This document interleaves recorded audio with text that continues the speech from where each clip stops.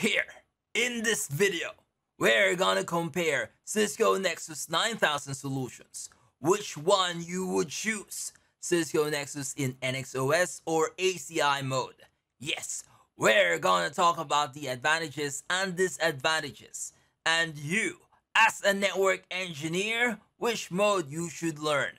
If you still don't know the difference, kindly watch this video. For those who are new to this channel, welcome. I am your host, name is Dean Armada, and I'm the Cloud Data Center.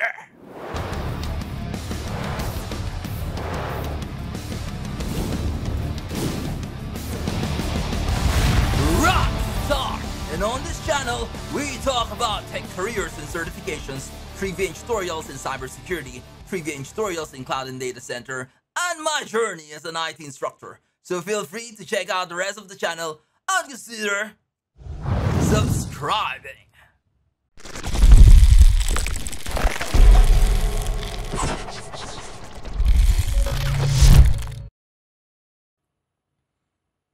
Cisco Nexus 9000 in NXOS mode. Pros.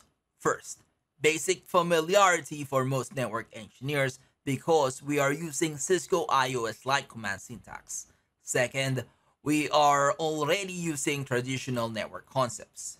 And if you're already familiar with Cisco Nexus family of switches such as N7K, N5K, etc., it's easy to adopt to Nexus 9000 NXOS mode. Last, by default, Nexus 9000 is not scalable, but automation and programmability features are all available. Next, NXOS mode cons. First, we do traditional provisioning, which means we connect first to the switch, assign IP address, and configure basic settings. Now, after you configure the basic settings, you connect it to management switch, and then to configure and operate the switch, you do the traditional way instead, such as SSH to the Nexus appliance and configure your desired configuration.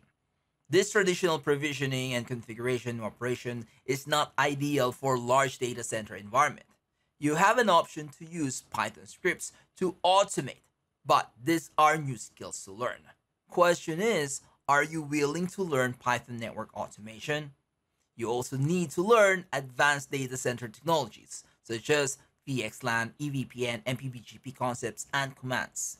Now, is this the right mode for you? If your data center have many switches and not open for Python network automation, maybe not. But if you really want to learn Python network automation for NXOS, open a web browser and type www.zurion.com. This will take you to the Zurion website. Click training and this will redirect you to the training webpage. Here you will see various courses. You can filter Python courses and now only Python related courses are displayed, such as Python for network engineers, data center use cases, and Python and cybersecurity web attacks. Cisco Nexus 9000 in ACI mode. Pros. First, Cisco ACI is a scalable solution because it automates the provisioning. If you have 20, 50, or hundreds of switches, initial provisioning is automatically configured, such as IP addressing, routing, loopback interface, VXLAN, and many others. Next, centralized configuration and policy and automated configuration. You don't need to configure VLANs, SVIs on every single switch.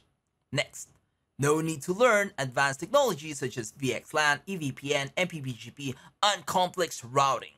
And the advanced part is ACI has the visibility up to the virtual or container network level. Yes, it sees the virtual machines and container information. So, basically, it solves the disadvantage of traditional CLI-based switch. Traditional provisioning, traditional configuration and operations, not scalable, and you need to learn and create Python scripts for automation. You also need to learn advanced technologies such as VXLAN, EVPN, MPBGP concepts. Next, Cisco Nexus 9000 in ACI mode cons. First, Software-defined networking or SDN solutions require a new set of skills. We use graphical user interface primarily or most of the time. So, goodbye to Cisco CLI configuration. But show commands is still available. Next, creating policy can be complicated and tedious sometimes. And troubleshooting is very different compared to the traditional CLI-based switch. If you don't mind learning ACI, which can be complicated, but only at first, and if you want to get away with Python scripting, Cisco Nexus 9000 in ACI mode is for you. I hope I have answered your question and everything is clear now. Which mode is better in your data center network environment? Is Cisco ACI better than Cisco Nexus 9000 in NXOS mode?